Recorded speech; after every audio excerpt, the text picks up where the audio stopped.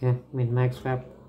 You are given two arrays A and B of n positive integers each. You can apply the following operations to them any number of times. That is, you need to select an index I such that I is greater than or equal to 1 and less than or equal to n. And the swap AI with BI. That is, AI becomes BI and vice versa.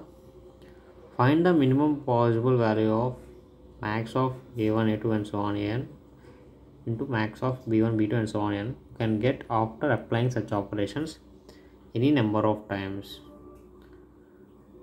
Okay,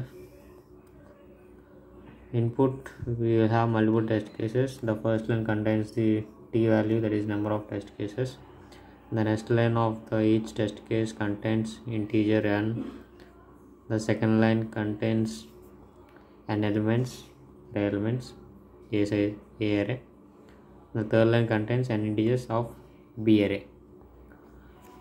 We need to output a single integer, that is the minimum possible value of max of A1, A2, An and max of B array. You can get after applying such operations or any number of times. Now we look into the sample input and output. In the first test, you can apply the operations at indices 2 and 6. A is equal to 1, 4, 6, 5, 1, 5 and B is equal to 3, 2, 3, 2, 2.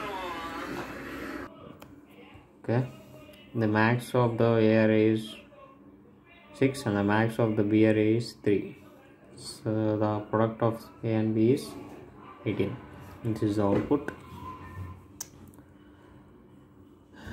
In the second test case, the A array is 333 and the B array is 333. All the values are same even if this swap also. So the max value of A array is 3 and the max value of B array is 3. 3 into 3, 9. The output is 9.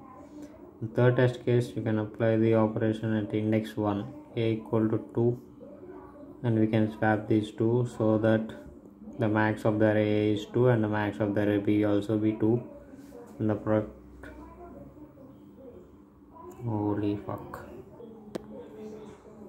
so the max of the 2 is 2 and the max of 1 is 1, so 2 into 1 2. We need to find the maximum product of A and B by swapping the numbers of the array and array B. Thank you.